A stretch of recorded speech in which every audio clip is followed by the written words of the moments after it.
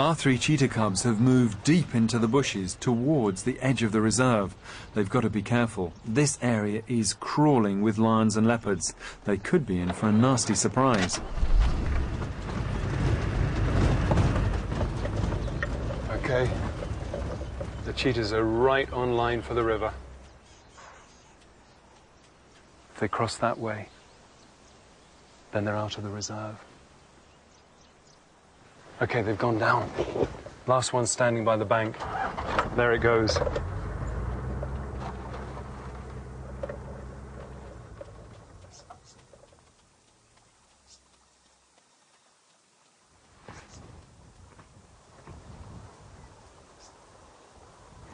Even in the open, they're still very, very cautious, and I'm glad to see that.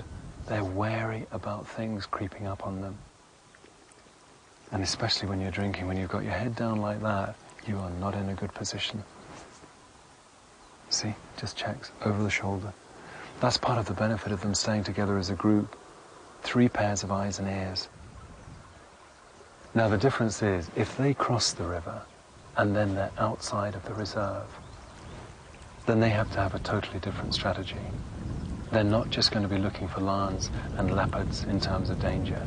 They are also going to have to keep well out of the way of the Maasai with their livestock. Okay, they're going to have to jump. There you go.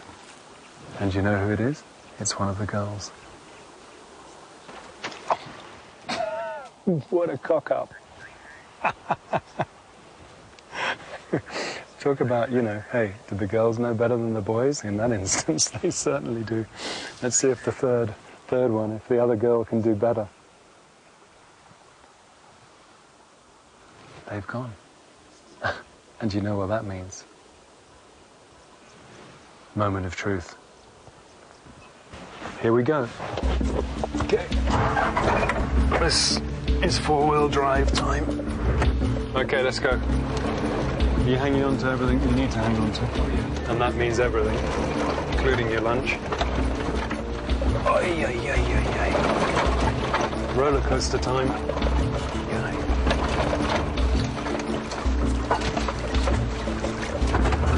Blind panic. Always does it. Okay, I better concentrate. Hang on, hang on. Hang on.